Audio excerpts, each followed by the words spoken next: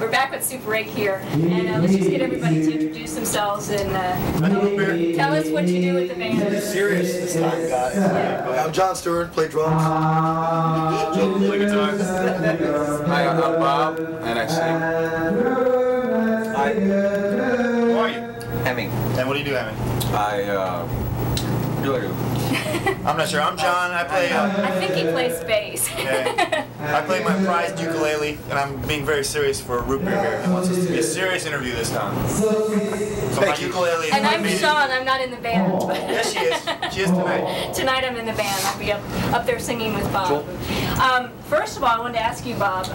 I know you used to be a rapper, and we were commenting on what a wonderful voice you have. And it's not one of those things that you really think of a rapper having this really great, incredible voice. How did you make the transformation between doing the rap music and? That was Sarah. I think that was Sarah. That's Sarah from K's Choice. That's John Root Beer Stewart with her. She's gonna take a picture of me for me. So I might be I know, okay. Take we're pictures. supposed to be doing an interview with you later, so. Hi. Thank you. There goes Sarah from K's Choice. So anyway, how has the transformation been for you? Or how did that all come about and why? And Well, when I was rapping, it seemed the whole rap scene back then was a lot more socially conscious. You know, they were talking about stuff having to do with you know, the environment and people's surroundings, and it was like urban expressionism to an extent. You know, and then it got more economic, geared toward money and misogynistic and stuff like that. You know, and I've always wanted to sing, and I really did sing. And then when I came out to California and I met John, there was a bunch of musicians around, like Flea from the Red Hot Chili Peppers and some of the guys from Fishbone. So there was a band that was formed called Chulio Disgracious, which had members of all these different bands. And trying to conduct an interview. so we all, you know, through Chulio Disgracious, I think a lot of people facilitated a lot of different things where people were able to kind of better themselves at what they did. And it gave me an opportunity to get before a mic and try and sing.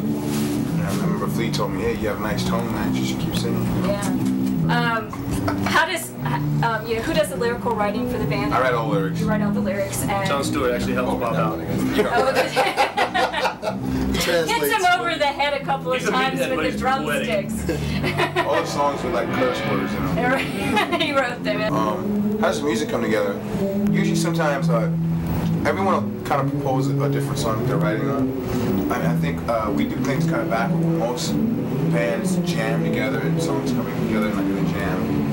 And being that we have some prominent kind of, you know, songwriting guys in the band, usually they come with a piece of work that everyone kind of like gravitates towards and evolves into a song. Usually it's either John or Joel that write the music, and Hemming and Jon Stewart will kind of like add the finishing touches to the song, and then I'll sit down and I'll write some lyrics, sing it, and then we'll rehearse it. And that's how the song kind of becomes formulated.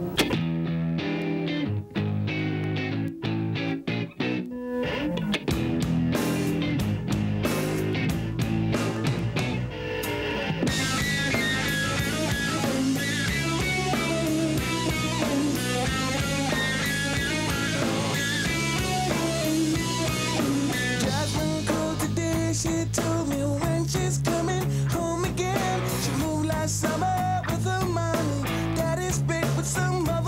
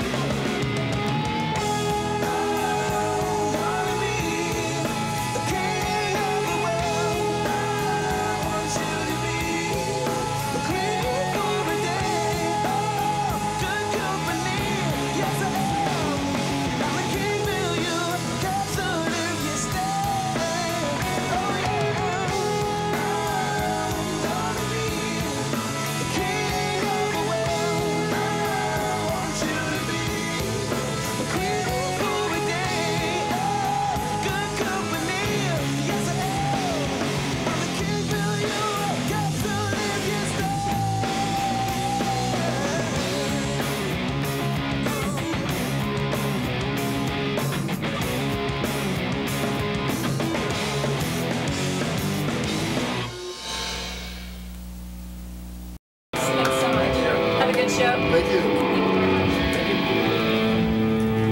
Thanks, guys. Thanks. Thank you. Here he goes. Uh-oh.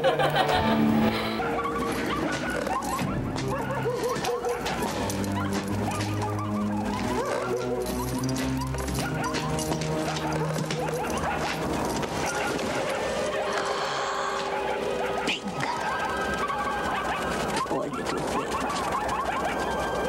I'm gonna cut you off, then cut you up.